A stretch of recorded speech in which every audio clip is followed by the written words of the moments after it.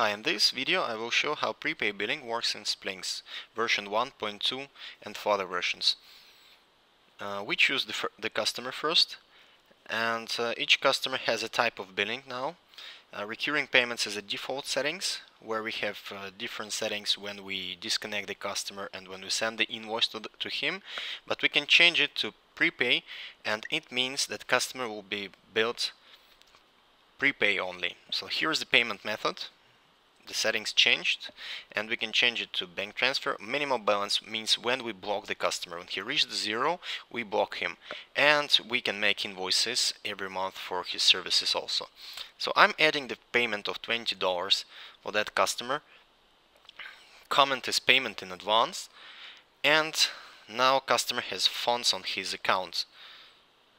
So we can see it on the services are empty now, but on the billing information we have $20 on his account, on his deposit.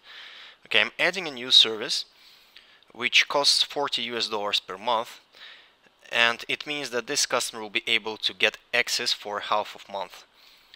Here it will change every day. Every day we count the amount of money which we need to charge customer, and we reduce his balance. So what will happen on day 2? On day 2, let's find the same customer and check his balance.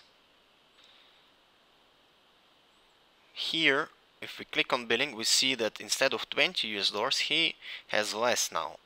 And in transactions, one transaction was created, and this transaction will be updated every day. So we charged 1.1929 this customer for 1 day. What will happen in 7 days? Splynx will calculate it accordingly. And here we can see on the billing on his balance that his balance reduced, and we charged $9 in that case. It means the charging for 7 days, and when customer will reach zero, Splynx will block him. Thank you for your time.